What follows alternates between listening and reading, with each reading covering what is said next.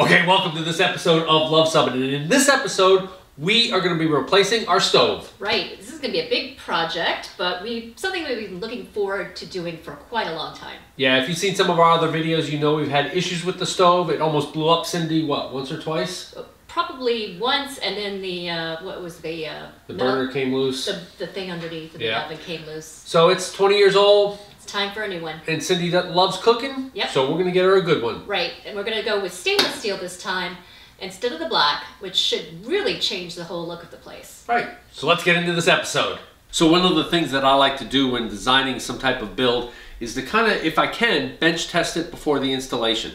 And so what we've got here is a big difference because the current stove does not have any power. It has no lights, no anything like that. So I had to figure out how to get power to the stove. So I've designed this little system, and I'll run it through you here, and then we'll have Cindy test it out to see if it works. We're testing this just to make sure the products work as well before we start disassembling stuff. Yes, as well as my design. I want to make sure that I've got it right.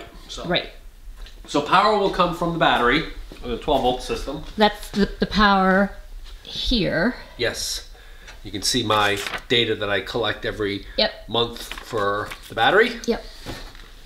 So it'll run up, and so we're using some kind of special this wire? is marine grade sheathed wiring, and we had this for the boat, and so this is good stuff. I like the sheathed wiring because it makes for a neater installation and also makes it easier to feed the wires. We're gonna have to feed the wire as we see here. Right.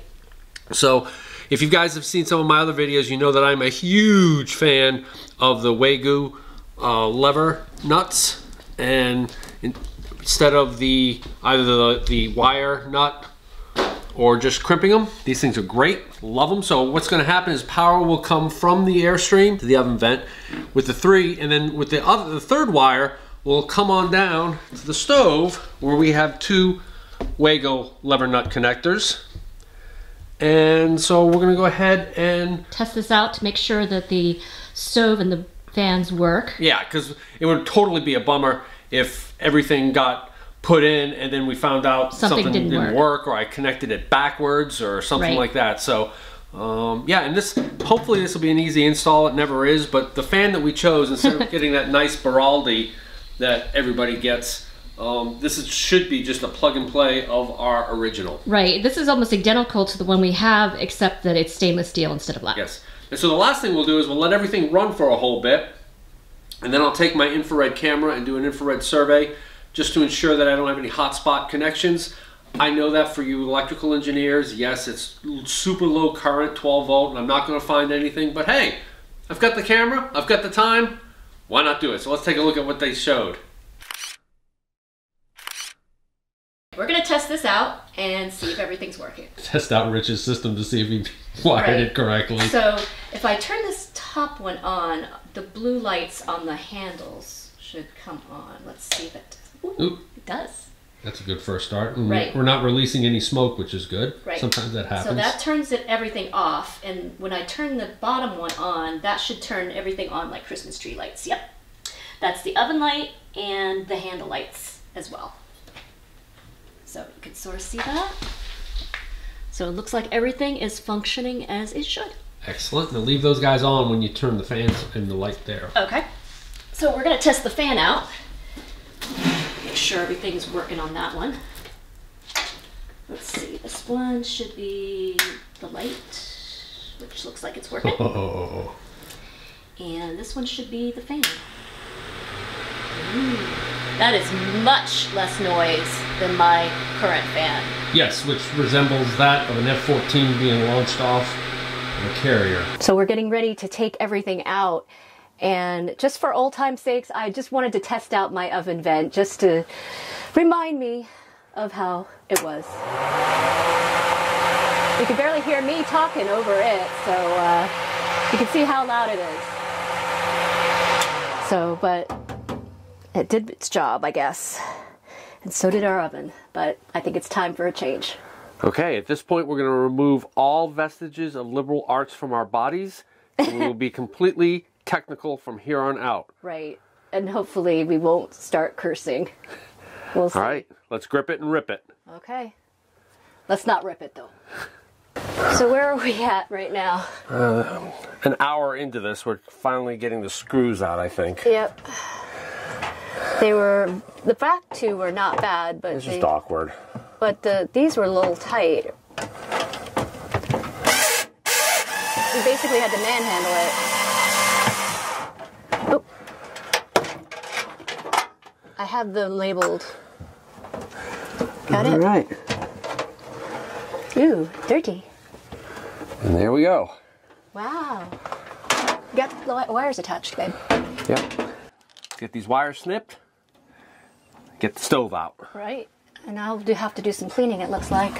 What is this stuff? Oh, it's just rubber. Rubber. Oh, that's very interesting. To do some cleaning. Yep. All right. Let's do it to it. Yep. All right, so we're going to take a picture with my phone. Yeah, that's something, you know, with the phones these days being as they are, there's no reason not to take picture. I mean, I know red to black, white to white, but we're just going to make certain. We just need to make sure we do it the right way. Okay. The thing that really sucks is I was hoping there'd be an access point to get the wires down to the stove, and it doesn't look like it's going to be that easy. We're going to have to figure that one out. I'll take two just in case, okay? All right. Always take photos. Yes.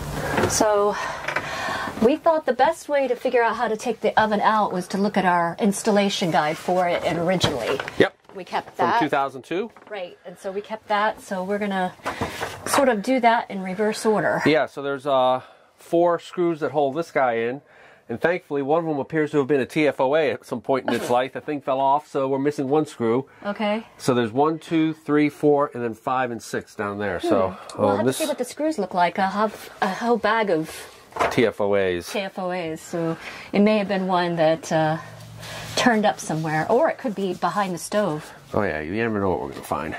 So 4 screws and that's it? Yep. Really? Wow. Well, 6. 2 down there, okay. 4 up here. All right, well, here we go. This actually is coming out a lot easier than this overhead. Yeah, the overhead was a pain. I have another cup for the oven. Okay. Screws. We got cups for all of our screws. Let me label that one. So this one is bent back. This one is bent top. This will be, I'll mark this one as O for oven.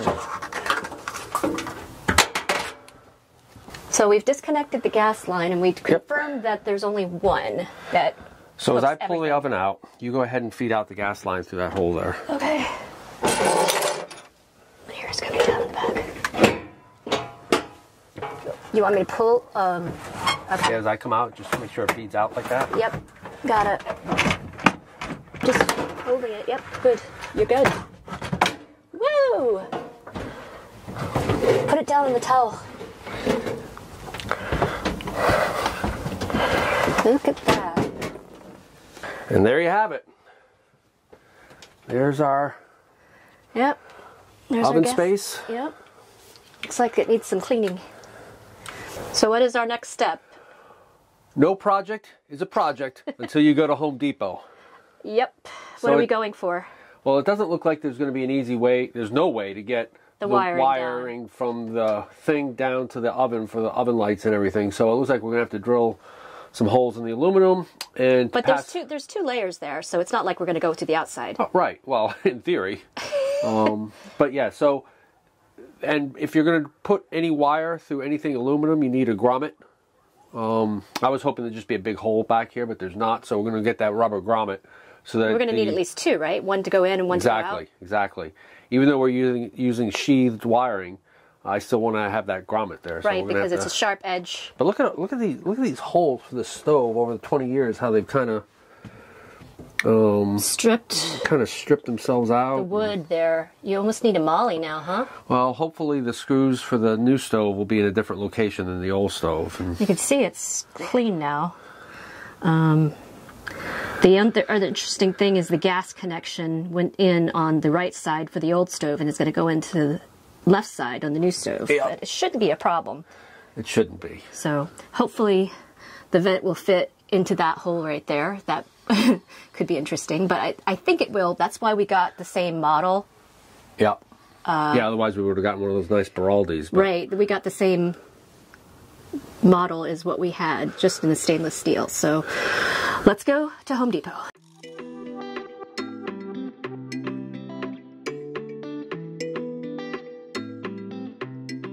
So did we find what we're looking for? We did. We found these grommets, and it's an assortment, but they'll be useful. And there's 2 of each, so that's what yep. we need. Yep. So good. Let's go ahead and do it. And we'll see if we have to come back. We might. So we're now going to drill the hole for the top part of the wiring. If there's one thing I hate doing is drilling into aluminum. Right, and you got safety glasses on. Yep. And we figured out that it would probably not be a wise thing to try to use an old hole. And we looked at the configuration of the oven vent and figured out where the hole should be so that it can actually feed. So let's see what happens. This should be exciting. Just don't make the hole too low. Just don't make the hole too deep. That would be very bad.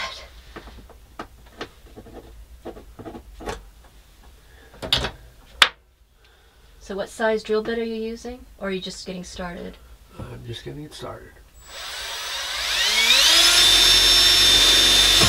It's important to wear safety glasses when doing this, for sure, right? Because I just saw a bunch of aluminum pieces Yep. fly out.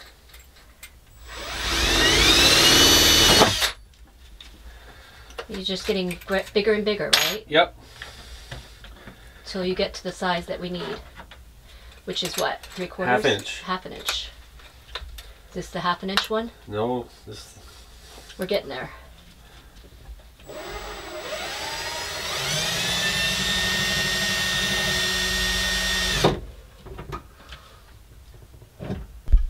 So what are we doing now? So yeah, there's a bunch of insulation. So what we're gonna do is use my electrician's fish tape, and I'm gonna feed it through the top, push it down.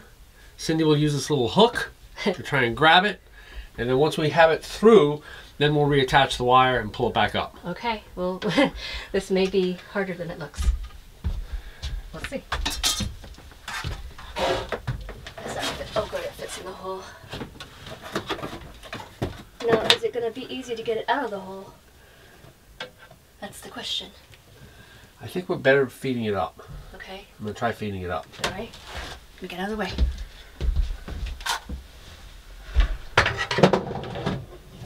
All right. We got it. 5 hours later.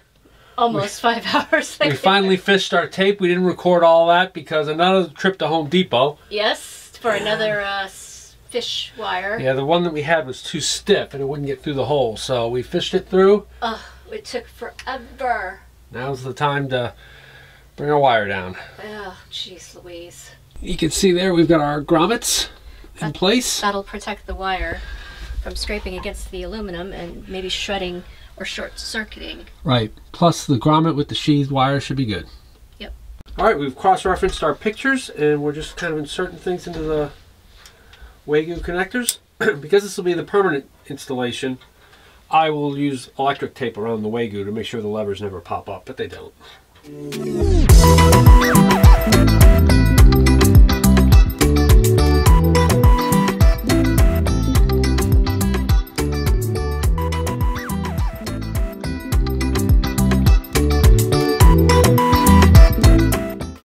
We ended up putting it in one of the corner pieces that were already drilled the hole with because we could actually see it going into the hole. The problem was there's an inch gap between the top and the screw holes, so that unless you get it perfectly straight, it's not going in. So yeah. And then we drilled the other 3 holes. And even getting in those holes, once we drilled them, was a challenge as well. So we are tightening them up, and we are very glad we are done with this. One of the good things about Airstreams is that everything must come in the front door. Try this with a residential fridge.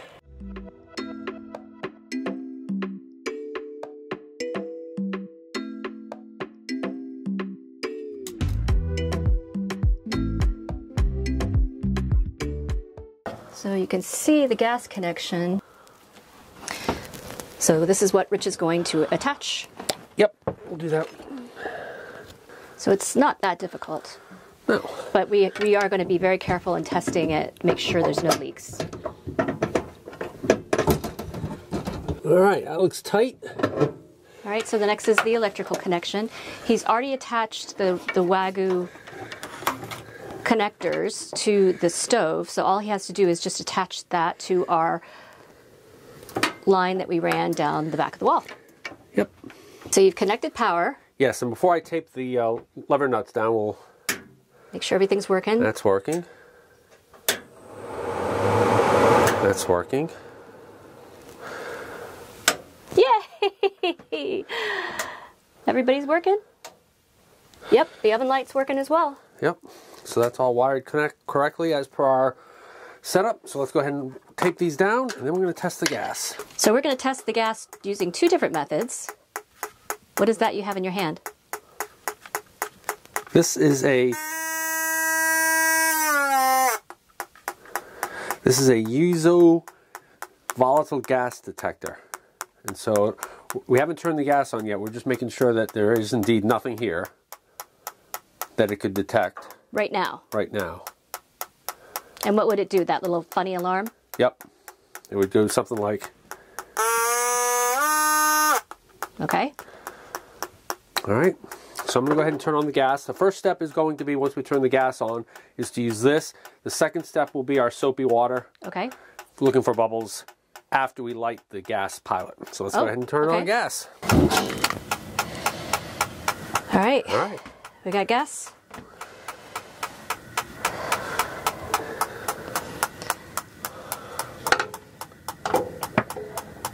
Your sniffer's smelling nothing, which is good. Do you want to try the soapy water? Yep. So we're going to throw the soapy water onto the connection. Go ahead and turn it off.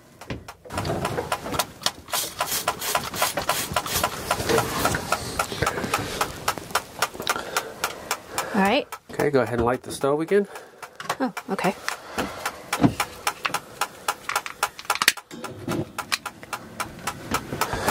And let me go look for any bubbles. Bubble, bubble. No toil, no trouble. See anything? I kind of do. You do see something. So if you can see, we might have a few bubbles. So that just means it needs to be tightened? Yep. Good thing to check. That's why you do that. Okay. So the gas is off, but because I unscrewed this with gas still in line, a little bit escaped. So you can kind of see how this thing works when you put it back under there. So it's detecting something. So it's detecting, but the gas is off right now. Right. That's just residual from having unscrewed it and reseated the connection. So we're going to try our tests all over again. Yep. All right, as you can see, we're running.